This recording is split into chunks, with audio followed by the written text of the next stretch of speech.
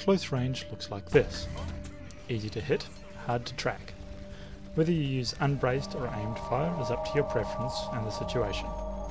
Unbraced is good when there are multiple targets, especially if they're on the move, as this makes them easier to track. However, it is much less accurate, especially if you have to move yourself. Aimed fire is much easier to keep on target, but slows your tracking speed and reduces your tactical awareness to levels that are dangerous in close quarters. It is rare for being braced to not result in your death, since it locks your fire arc and you will be quickly flanked and shanked. Being this close to your target and his buddies puts you at a high risk of getting into melee, so get comfortable with either melee or respawning.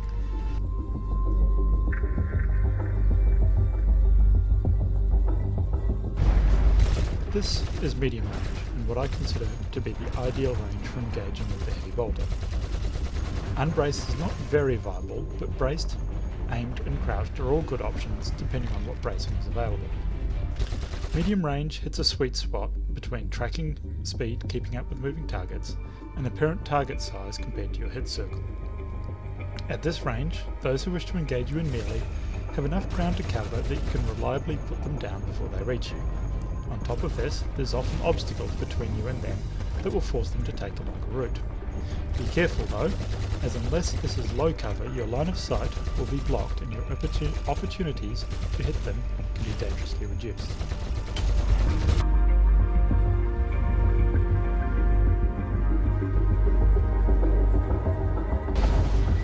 Long range is where you start shifting into a more distinctly support role. You really aren't able to accomplish much without either bracing or both crouching and aiming. Tracking movement is easy, but having to compensate for barrel climb at the same time takes your shots off target very quickly. Burst fire is critical to landing kills, and the amount of cover and line of sight blockers between you and the target gives them a much greater opportunity to avoid your fire. This difficulty in landing enough shots for a kill is what makes your role a support one here.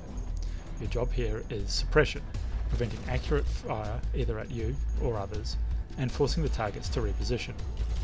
You can still try for kills, but don't get tunnel visioned. Switch up your targets to keep suppression up on major threats.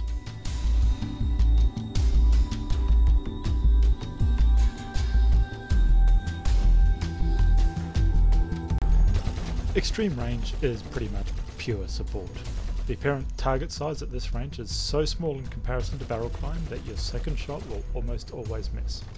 Just lay down the suppression, mess with people, and let other people get the kills.